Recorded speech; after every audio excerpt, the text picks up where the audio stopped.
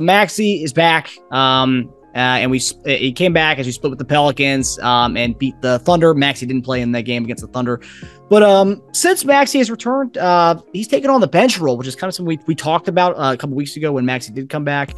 And Melton has stuck with the starters. I know it's limited minutes with Maxey so far, and it's only trying to get him in back, get his bearings back. But what do we think about Maxey's play so far and this whole Maxey coming off the bench as we kind of get him reacclimated into playing again? To me, it looks like he had a significant injury. I mean, you see the difference from where he was before the injury and where he is now. So he's trying to work himself back into game shape and in position to feel and play the way he was pre-injury. So that's going to take time. And I think this is just the way that they do it as far as limiting his minutes and limiting his play until he's kind of full go, per se. So I think he's looked good for the amount of time that he's missed. And I just think it's going to take some time to get to the point where he was this season, like I said, pre-injury. Yeah, I mean, we definitely talked about for weeks and weeks. We talked about what a good idea it would be to get him slowly acclimated using him on the bench, and which would actually be perfect for us because our bench scoring is on the weaker side. And Melton fits so well with what the starters do with his skill set. I even saw they rolled out a 3-guard lineup for a while yesterday, which worked really well. It was the Maxey, Harden, and Melton with Tobias and Embiid, which was great because you don't sacrifice any of the defense that you lose from Tucker to Melton, but you also get the offensive game with Melton, which is great. So they may find a new 5 success there for the future. Especially on depends on who you're playing a little bit too. Playing New Orleans, you can do that. Yeah, that's true. That's true. Well, New Orleans without Ingram, yeah, maybe. That's what I'm saying. They get even longer and bigger with him.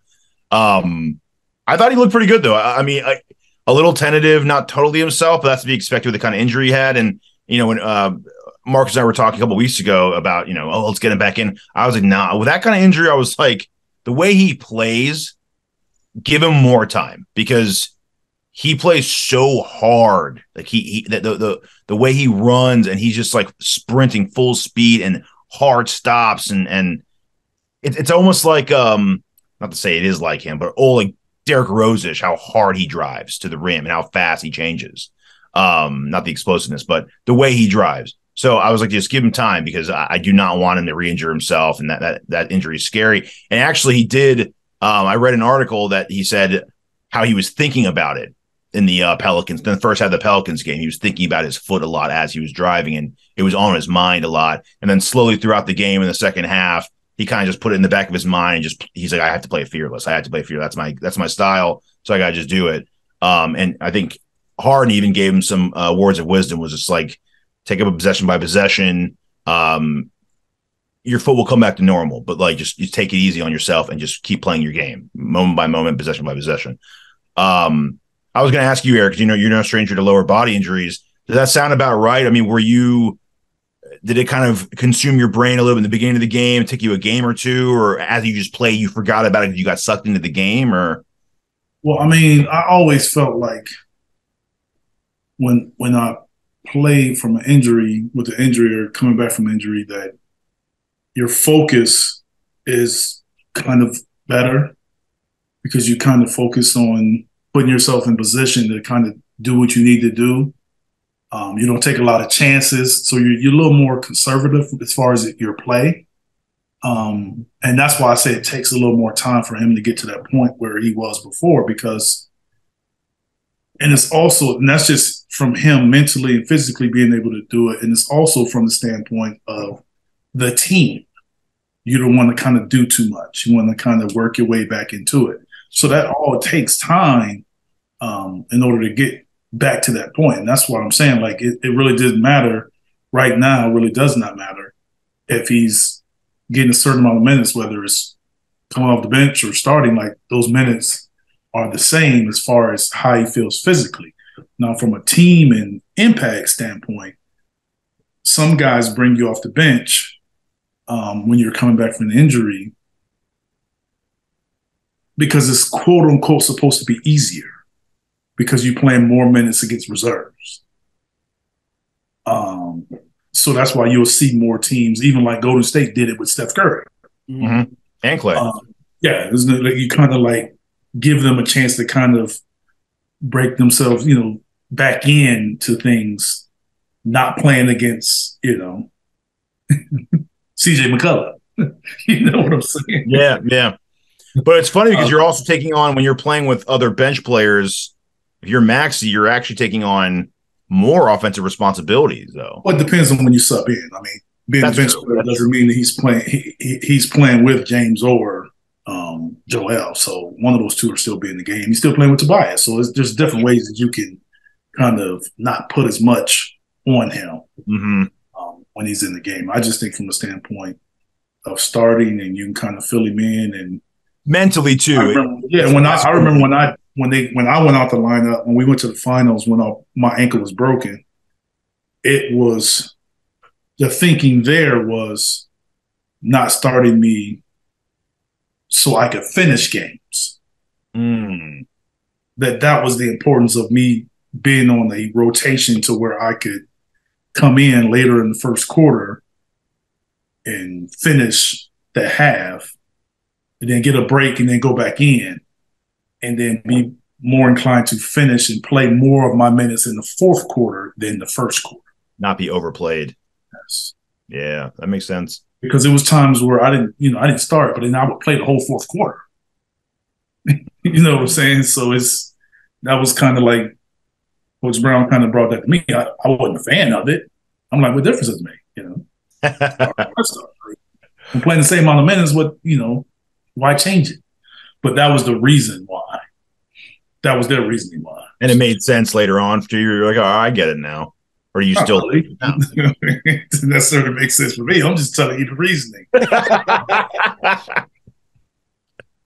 So, I didn't really look at it like, hey, this is what I need to do. I mean, it was at the time when it really happened, I think we were playing.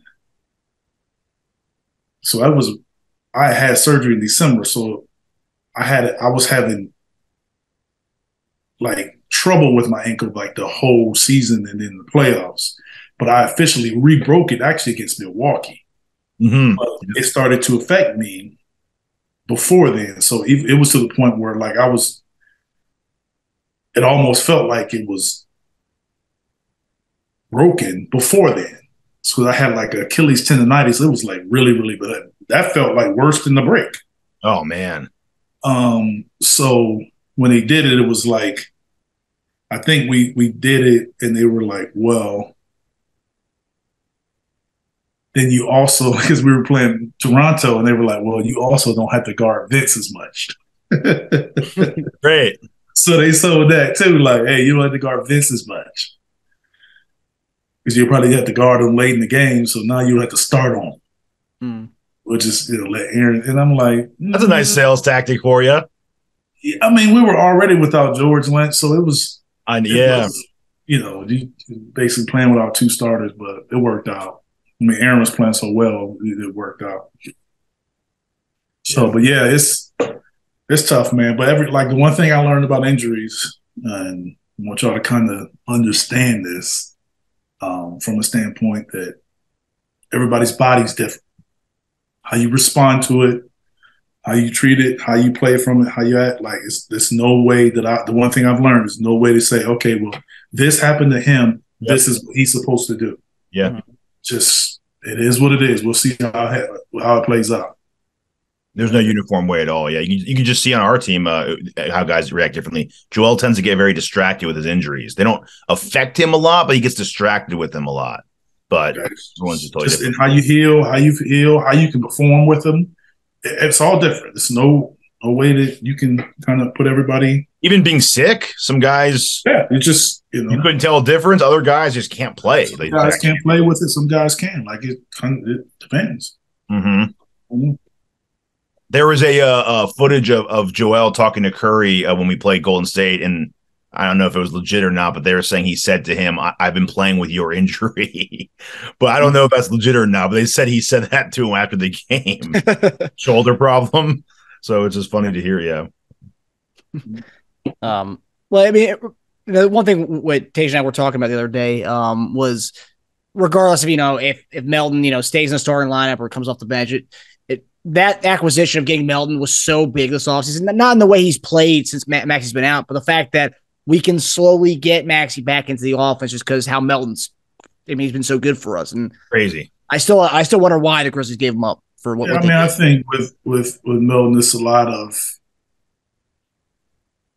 you easily put him in there because he can do all the stuff defensively, and offensively he can make shots and make plays, but he's not needed to be a playmaker, which means he's more of a spot-up shooter, 3-and-D really, and that's what is working because he's defending, playing well, but he's also shooting the ball well from three. Yes, he is, and that's been a big deal. Yeah, it's huge. Yeah, it was crazy. That's one of the best. I don't know which trade was better, to be honest, looking in retrospect, the Curry deal or the Melton deal at this point, because looking back on both of those, they were both so good, and both players, I think, exceeded what I was expecting from them. Oh, you're talking about the original Seth Curry trade. Yeah. Okay. It's like, man, I just don't even. They're both so good. Melton's been if he was a free agent this year, dude, he would be getting paid. I mean, he'll probably get paid after his next contract anyway. But like, if he was an upcoming free agent, my goodness, dude, some team would throw like a lot of money at him at this point. Yeah, it's two. We have him for 2 years, correct? I think we have him for 2 more years. Yeah, we'll enjoy those 2 years. Yeah, yes, we will. We will enjoy that.